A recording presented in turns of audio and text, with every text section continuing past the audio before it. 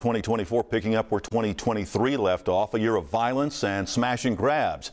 The crimes affecting children, families, and businesses. Our Shay Simon looks back at 2023 and the shocking crime data. She joins us now live from downtown. Shay, what do you know? Yeah, Greg, these numbers really hit you when you realize that these represents people's family members who have died due to senseless gun violence, and also businesses that today are still picking up the pieces after these burglaries. Through the cracks of crime in 2023, Memphians celebrate a new year of hope. We are Memphis, and our future depends on what we do right now.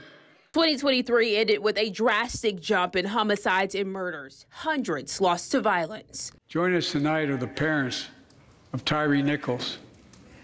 Welcome.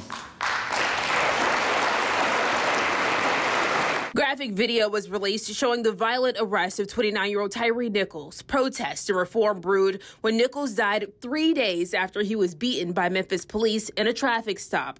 All 5 officers were fired and charged. It's a little unsettling, but I love my city, so it just makes me want to pray harder for my city. According to MPD's data hub, there were hundreds of carjackings and nearly 2,000 robberies. This year, we have averaged about a homicide a day. We see more guns on our streets now than we've ever seen in the history of the Memphis Police Department.